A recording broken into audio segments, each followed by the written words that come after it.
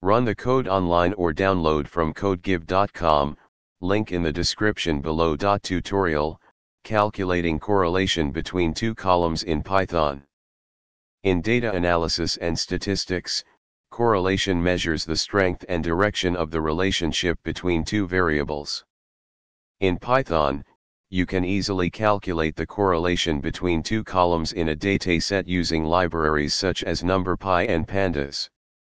In this tutorial, we'll explore how to do this step by step with a code example. Step 1. Install required libraries. Before we begin, ensure that you have numpy and pandas installed. You can install them using pip if you haven't already. Step 2. Import required libraries. Once installed, import numpy and pandas in your Python script or notebook. Step 3. Load your dataset. For demonstration purposes, let's create a sample dataset with two columns, X and Y. You can also load your dataset using pandas read_CSV function or any other suitable method.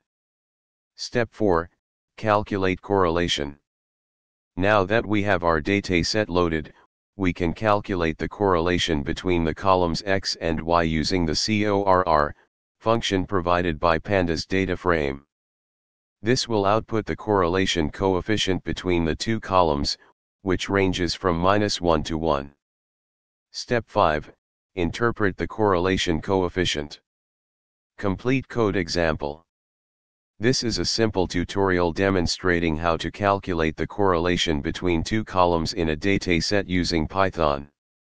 You can apply this method to analyze relationships between various variables in your datasets for data exploration, visualization, or predictive modeling purposes. ChatGPT.